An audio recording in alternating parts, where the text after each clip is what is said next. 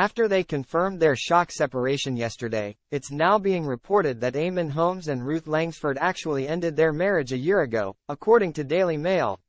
A friend of the couple told the publication that they separated 1 year ago but were determined to keep it a secret. The pair confirmed the sad news through a representative who said, "Ruth Langsford and Eamonn Holmes have confirmed their marriage is over and they are in the process of divorcing."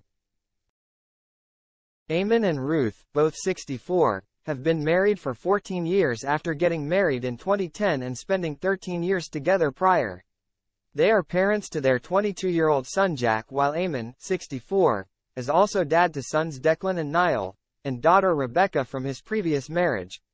The GB News presenter broke his silence following the shock announcement, leaving fans baffled with his recent post on social media. Celebrating the football result, Eamonn penned, "My God, what a cup final, what a result. #MUFC European football next season too. The magic of the cup.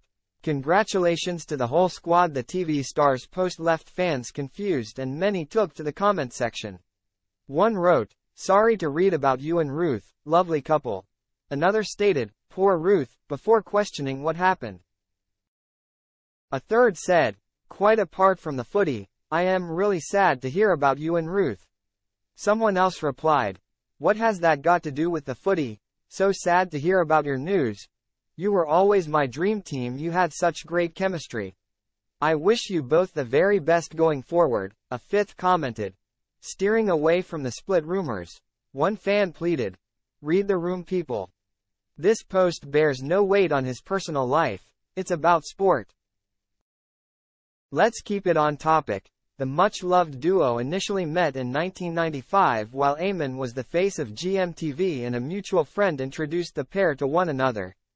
The two went on to become hosts on This Morning in 2006 before leaving the show for good in 2021.